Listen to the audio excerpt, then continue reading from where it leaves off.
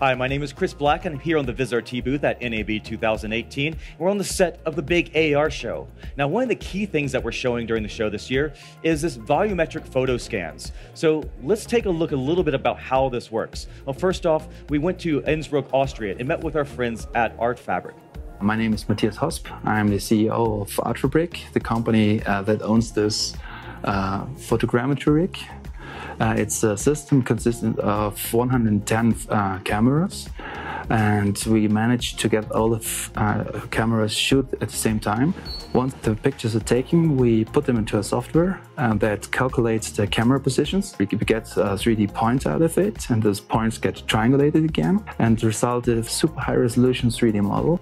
Now let's take a closer look at that, and we're going to go over to our handheld camera so we can take a closer look at the details of this 3D model. You can see it is actually an extremely high resolution 3D model that we've added into the studio floor. So you can go in there, and because it is these 110 extremely high resolution photos taken from the DSLR cameras, the 3D rendering itself has a lot of detail. So you can go and you can see the folds of fabric. You can even see the individual strands of hair on my head.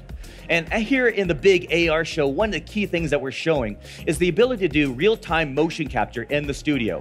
Now here I have my co-host Chris Orange out here dancing away.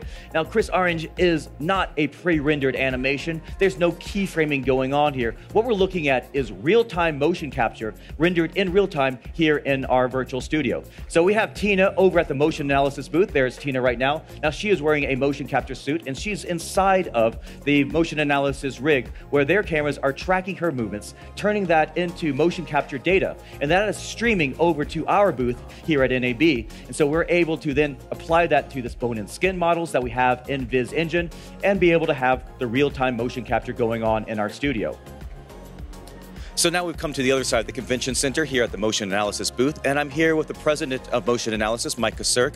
Mike, can you tell us a little bit about how Motion Analysis is allowing us to create this real-time motion capture? Thanks, Chris.